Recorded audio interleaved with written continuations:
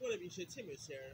The upcoming fourth Jeepers Creepers film is officially a go, and it's reported that Screen Media Films, who acquired the rights for the third Jeepers Creepers film, has acquired the rights for the fourth one, which will be titled Jeepers Creepers Reborn.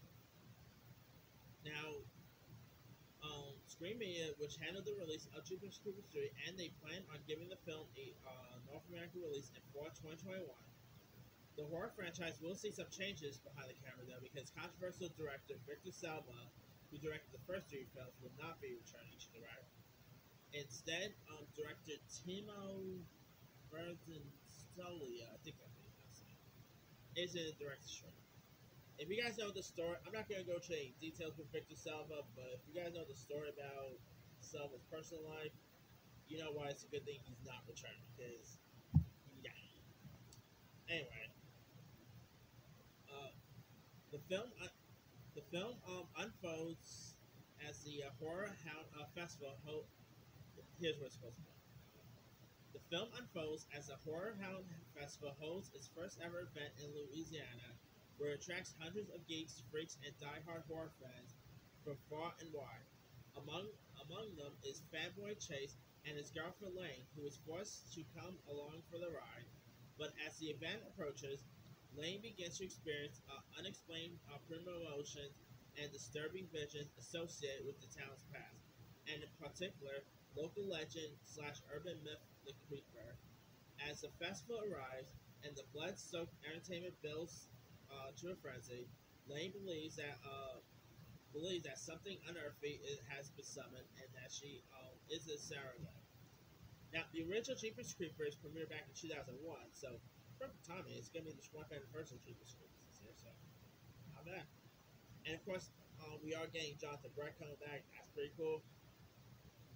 Anyway, now Jeepers Creepers Reborn was shot in Jackson, Louisiana back in December and January, and is currently post production. So, wow, I knew they were actually not so long ago. It was of course announced that they were going to be doing a Jeepers Creepers 4, but I didn't even knew that they already shot the film. Wow, talk about yeah, talk about keeping this in secret, huh? But anyway, I don't know. I'm still looking forward to check out Jeepers Creepers. I mean, the first one I thought was really good. The second one, not so much. And like I said, I didn't mind the third one. Lots of people hated the third one, but I thought the third one was fine. I mean, I actually saw that one in theaters. Because it is the Phantom Event thing, so I'm pretty sure they're going to do the same thing with this. Anyway, but it is pretty good that they did not return the original director back because, yeah, like I said, I'm not going into much details, but if you know about Victor Salva, you know why it's good that he's not returning. Anyway,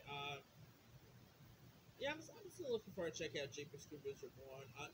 No actual release date, but it's set to premiere sometime in fall. I mean, hey, hopefully movie theaters stay open by the time this comes out, because that means we're gonna be seeing the release of Quiet Place 2.